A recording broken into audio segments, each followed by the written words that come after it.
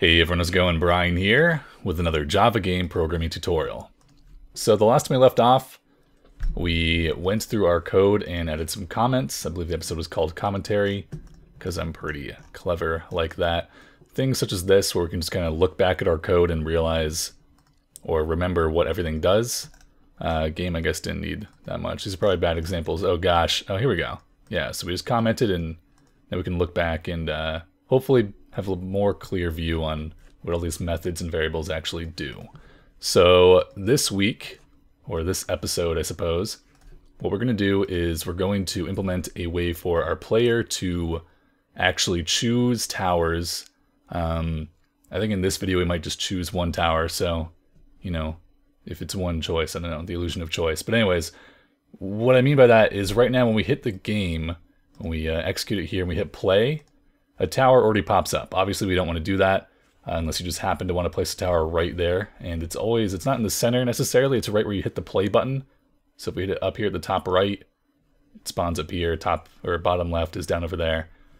So we're going to fix that kind of incidentally. So that's going to kind of be an accidental fix based on what we're going to implement, which is a button. And eventually this will move to some kind of cascading menu, I imagine, that pops out from underneath or the left or top or right. But for now, what we're going to do is we're just going to have a button on the screen, maybe in the top left corner. And when we click that, we'll be able to see where we're going to place our tower. And then we could click it to place it. And we don't accidentally click, you know, a tower on the map, and we just want to hit play. And we can actually see ahead of time where we're going to place it. Kind of hard to explain, I guess. Actually, maybe not that hard to explain. Maybe I'm just doing a bad job explaining it.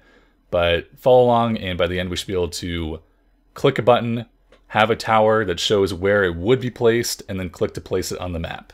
That is basically what we're going to do this video. I'm not sure how long it's going to take. Usually I kind of go ahead of the videos and do like a demo. But I think we're going to play it a little fast and loose this time. And that's because we're going to be changing a lot of classes. So without further ado, let's get into it. First, we're going to start in our game class. Now, if you'll recall, we have this fancy little UI package here. We have a UI class here, which I'm pretty proud of. I think we did a good job with this. Very simple class for a relatively complex task of creating a UI. All it does is it has a array list of buttons.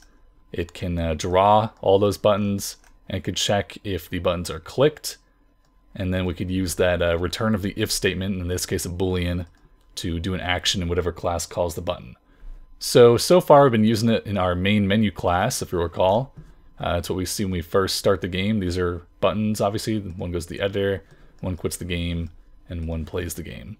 Now we can use the same class in our game class. So we're going to make a UI here. So private UI, and we might have multiple UIs. In the future we might make a sub-menu of UIs called menu or selection screen. But for now, we're going to name this private UI. And, you know, something descriptive. Mine's going to be tower picker UI. And we need to import this. Yep, there we go. And let's see, in our constructor, we're going to initiate this. UI equals new, oops, it's a tower picker UI equals new UI. Takes no arguments, I believe. Yep. And now, right below this, actually, we should make a separate method because I don't want to do all this UI stuff inside of our game constructor. Let's go ahead and put it below. Put it above the update method. Private void setup UI, no arguments. And here's where we can kind of set up everything. We'll call the method from right here, and we'll put this line here to start it. And now, obviously, we need some buttons, right? Or at least one button. So that would be tower picker UI dot add button. We did a name for the button, so I'll call this one cannon ice. Then we need the name of the texture. So we're not going to quick load it like up here. We just need the string, and our UI will load it for us. So I believe that would be cannon gun blue. Yeah, we'll just do the gun for now. We might want to make a full texture of the base and the gun, so it looks better. But for now, let's do the gun or the base. Whatever you want to do. X and Y, let's put it 0, 0 in the top left corner.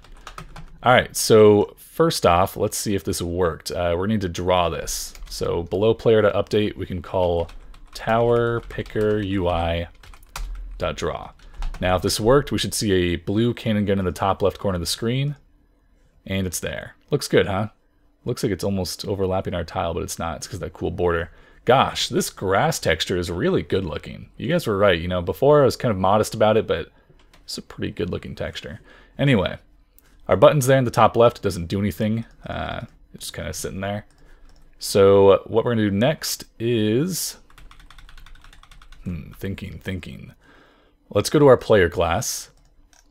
And we're going to need to rearrange how we're doing towers right now. Right now we're doing really no check. We're checking if we have enough cash when we place it, which is our handle mouse input. We're saying if we click the left mouse button, then if we have 20 cash, take away 20 cash and put a tower down. And that is all we're doing. You can see here in the console, that was me placing towers the last game, I believe. I believe that's what we're tracking, right? Let's see. Yeah. So I started with a lot of cash, you place them, and we get 0, and you can't place anymore. So that works, at least. Some constraints that don't work that we'll need to implement are placing multiple towers in the same tile. Doesn't really make sense, looks like a machine gun now. But we'll do that in the future. So, we're going to need to make some new variables in the player class.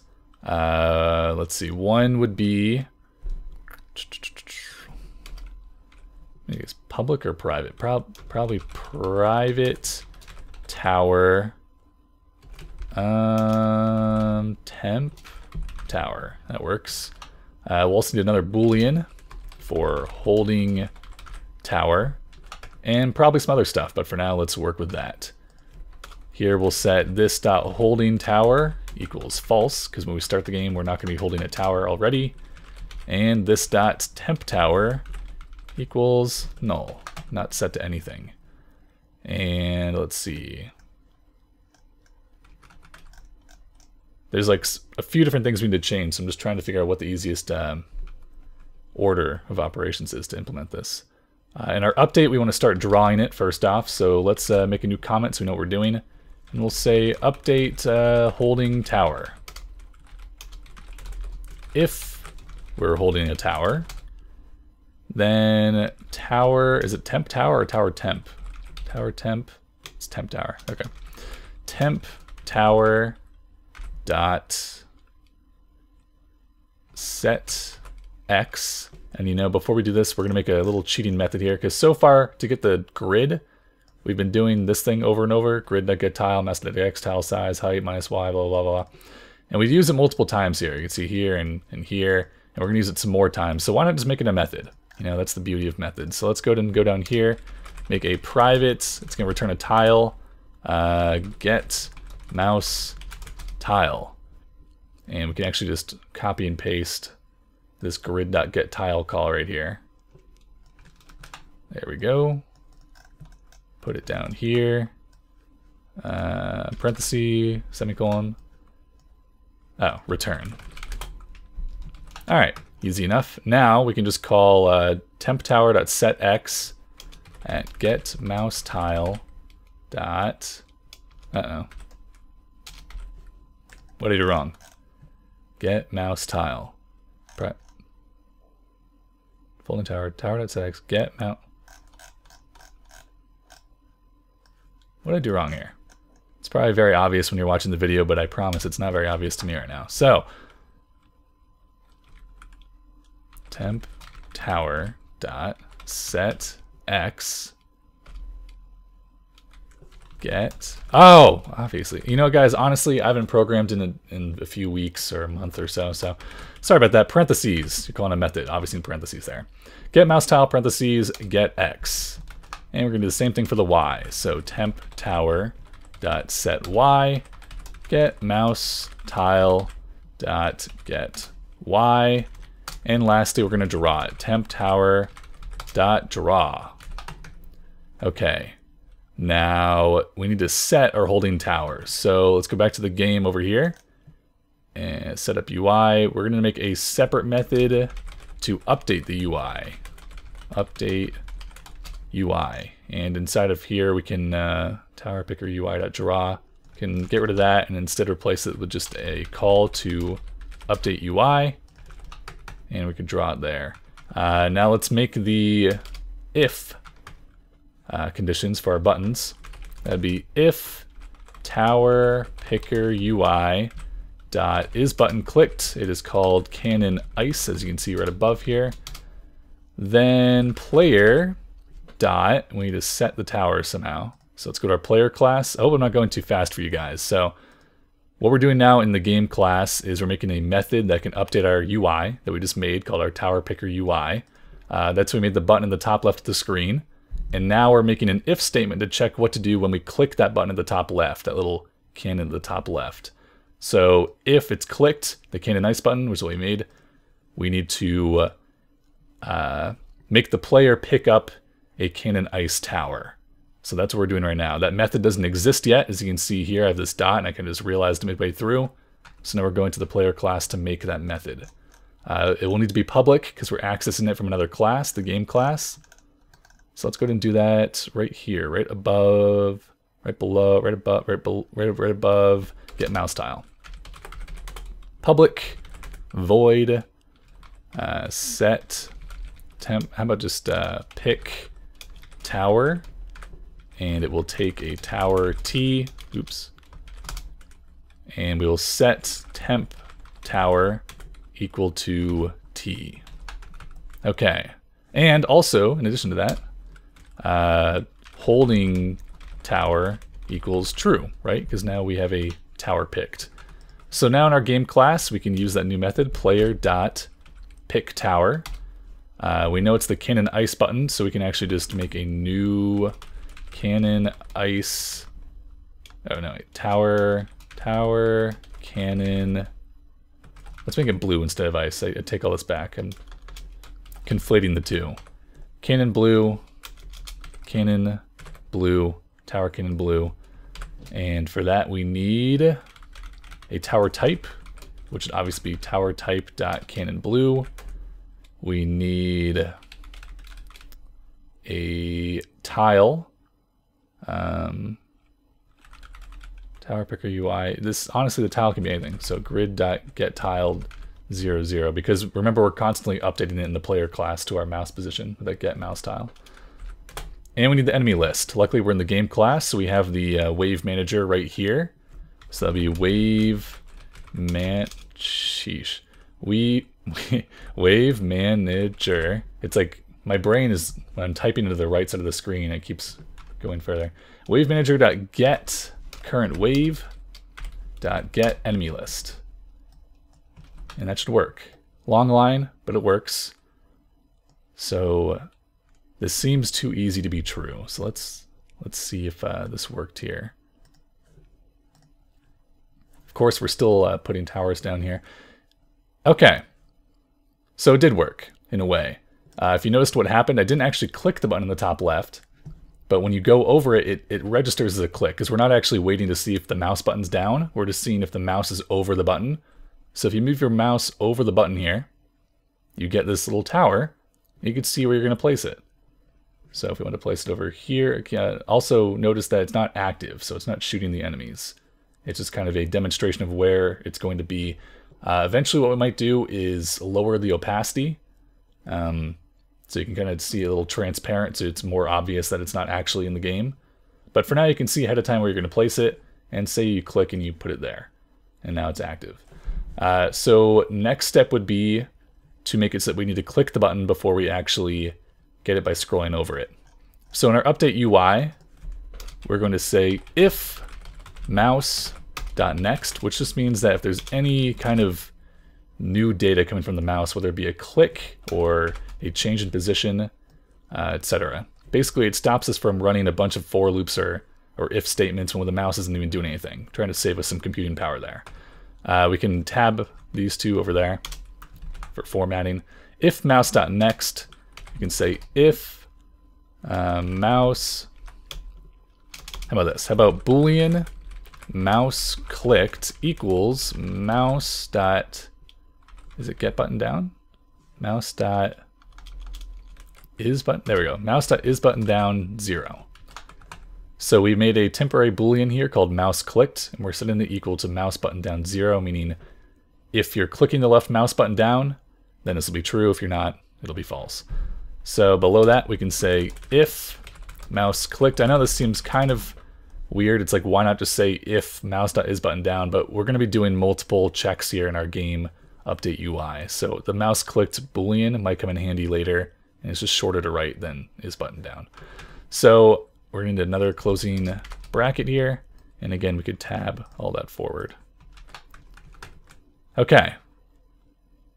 So now it should only activate the button when we click it. Let's try that out. All right, it's not going when we do it over it. Now let's click, and we got it. We also placed a tower under it, incidentally. So the next step would be to not actually place towers unless we're holding a tower. That's the original bug, I guess you could call it. When we click play, it puts a tower on the screen. We don't want that. When we click the button, it puts a tower over there. We don't want that either. So let's make it so only when we're holding a tower, we can actually place one. That'd be in the player class. And we're going to make a new method called place tower. This could be private because the player is going to handle it on his own. Private void place tower. And here we have the handle mouse input. If you left click, let's go ahead and copy this whole line here and delete it. And we're just going to go to our place tower method. And now in our place tower method, we can go ahead and paste that. We can also shorten it a lot by getting rid of this long grid.get tile and replacing it with get mouse tile. A little bit easier to read there. Tower list.add. So we're saying when we place the tower, we're going to check if we have 20 cash. If we do, we're going to subtract 20 cash. And we're going to add this. What we should also check is if we're holding a tower. And go ahead and tab that over there. So if we're holding a tower, then we can place it and charge us for it. So when we click play, hopefully the tower won't be there. It's not. That's good. We click around, no tower is spawning there. Go to the button, we click it, and we got a tower to place. Now, it's not going to disappear once we place it because we're not getting rid of the holding tower yet. But let's go ahead and place it. And we placed a tower. So that should be an easy fix. In our place tower, we can just go ahead and, after we place it here, set holding tower equal to false, and set our temp tower equal to null once again. Let's go in the game, play. Boop. Boop. There we go. A little bit more legitimate, I guess. I was going to say professional. I don't know if I'd go that far, but at least it's actually working now. When we start the game, we hit play. Actually, someone noticed this in a comment or mentioned it. When we hit play, the tower is no longer there. That's good. We have to go up to our little button there. Like I said at the beginning, you might want to make a custom texture for this, which would just be the bottom and the top. You know, in fact, on Patreon, I'll go ahead and do that for you guys, just in case you guys don't know Photoshop or something. I'll in the Patreon description, I'll put a link to the texture that has both the base and the gun, so you can use that for the button up here. And if you're not on the Patreon, it's right here, patreon.com/indieprogrammer. Big thanks to everyone that's been supporting me on there. And I think that is it for this episode. We made the temp tower. It doesn't really have a use so far. I might as well just call it Cannon Blue, right? Because it's all we're doing. But it should be very easy in the next episode or next episode or two to allow different buttons. So based on what we did this episode, it's actually very simple for us to add another button for the ice tower, you know, and make us choose the ice tower instead of the tower Cannon Blue. So yeah, thanks a lot for watching, and I will see you all next time on Indie Programmer.